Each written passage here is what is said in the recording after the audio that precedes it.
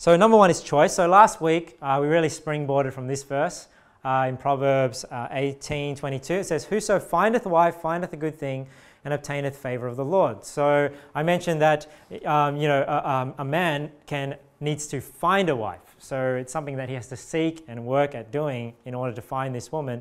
And the Bible also says, "Whoso findeth a wife." So it doesn't say "whoso findeth the wife," as though there is just one option that God has prepared and we somehow have to find out who that person is. But we have to find a wife. There is a few options that you might have in your life, and you have to end up choosing who you want to marry. So that's my first point. My first point is, as a man, you must choose your wife. You need to choose who you want to marry. So marriage is a choice, and it's a decision that you have to make, right? Who you marry is a decision that you have to make. Nobody's going to make that decision for you.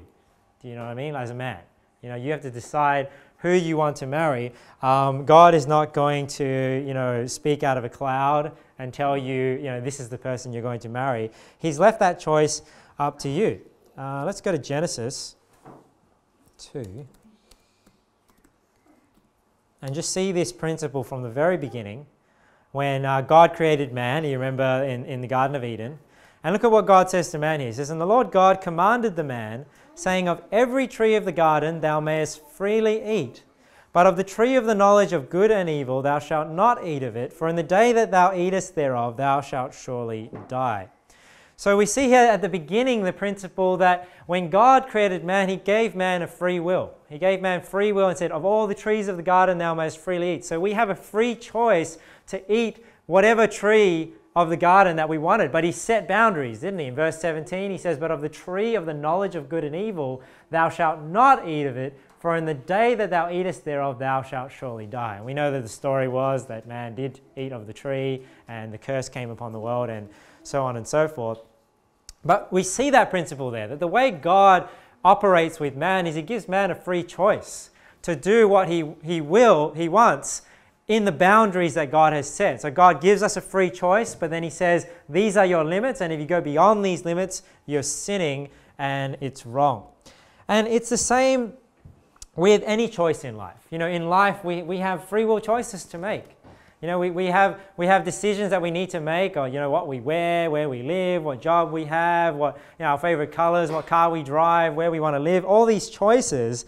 And God does not dictate every part of your life. God gives you these free will choices to decide what you want to do, but in his word, he provides us with boundaries and limits that we should not cross, and that's what sin is. So God does not dictate every aspect of your life. So, there's no need to get up in the morning and pray about what color to wear.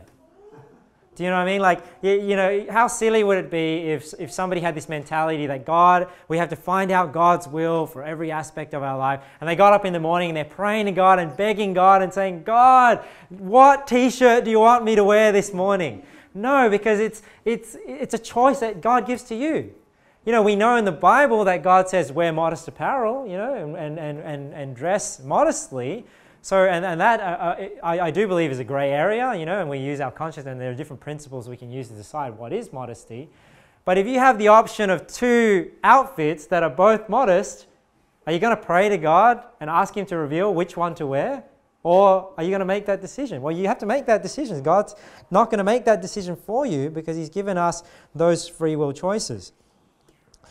So some things God does dictate, right? Because we have commandments in the Bible where God does dictate things. Go ye into all the world and preach the gospel to every creature.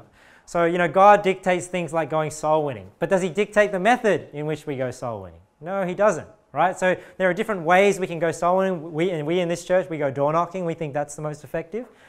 But, there are other ways. People do street preaching, and people have talk radio, and people have events, and people build museums, people do all sorts of different things. There's all these different things you can do. God doesn't dictate how you preach the gospel, but God dictates that we do preach the gospel, right? So God does dictate certain things. And the things that God does dictate, you also don't need to pray about, right? You don't need to pray. It's like sometimes people will say to me, and maybe it's just the way people... what is it? It's just like a phrase that Christians use where they'll say, "Oh, we'll do something, but Lord willing, we'll do that."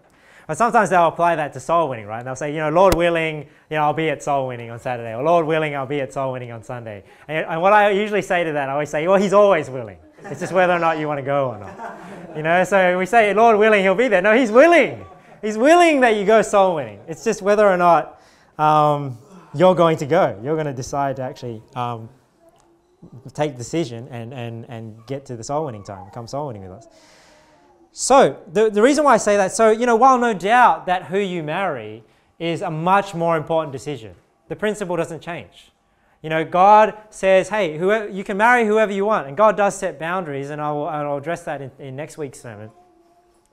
But as long as you're within the boundaries of God's will, what God wants, you have the free choice to marry who you want. So no doubt, who you marry is a more important decision. It's a decision that affects your life much greater than the clothes you put on in the morning, much greater than where you live, much greater than what job you decide to take. But nevertheless, no matter the importance of the decision, the principle is the same. You have a free will choice to make, and as long you have to make it within the boundaries of God to make sure you're not making a sinful decision.